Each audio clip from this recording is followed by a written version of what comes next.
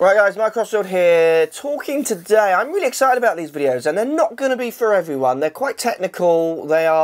It's me at Ping HQ in Phoenix. And I got a fantastic opportunity to go on a system they use called the Enso system, which is allowing them to really study shaft, its effects, how people deliver the head in relationship to different shafts and how they simply deliver the head. With different techs on their club, if you like, the different technologies that they're trying. It's a piece of software stroke hardware that they use for studying golfers and allowing them to build golf clubs to the great quality that they build them at. So I'm kind of like a kid in a candy shop here, so I am going to talk a lot and I will be talking over people because I don't get much time in there and I want the answers that I want to get because I ain't going to get back in there for a while because I don't go over to Phoenix too often. So this chat we're going to be talking about how the handle and the head relate to each other with some measured data, and it's really interesting to see how different players get ideas of slowing the handle up and speeding the head up. So how different players might feel the head or the handle, differently.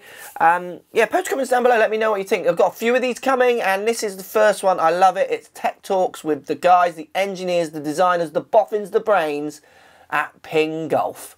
Let's get stuck in. I'm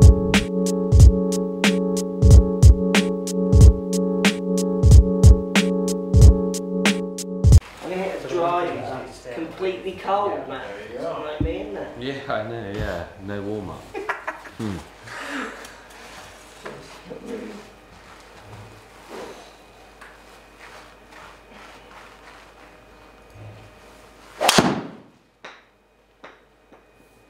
So that flight is coming from GC2, isn't it? Yes. That's you're using the...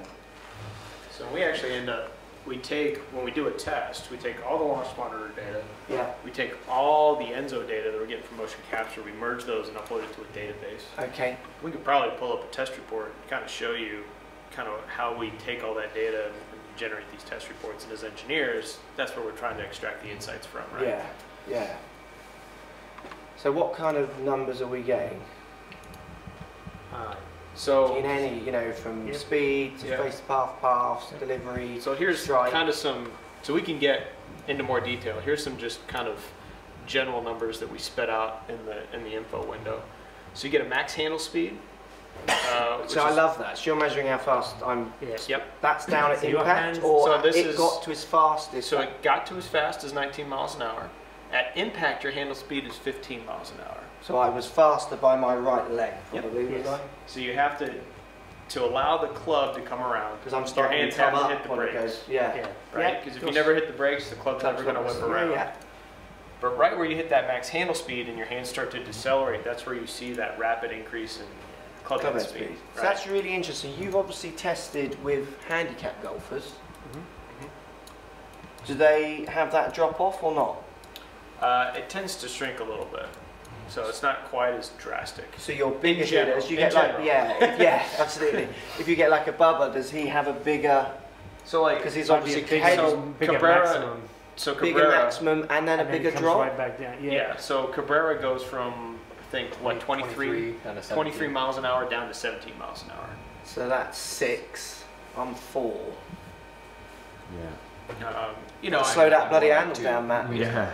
Now remember this. Tom it's says actually he's 2. So sorry. I'm 2 based on my handicap and swing speed. So what you drop down to? What's your handicap? About 15. And what about shot shape might affect that, would it? Faces open to path might make it harder to get that head speeding up. A lot of it is, depending on how much I cast versus, kind of releasing, holding on to it a little later. That's kind of what we see with the higher handicap is that you're kind of pushing it out. So now it's.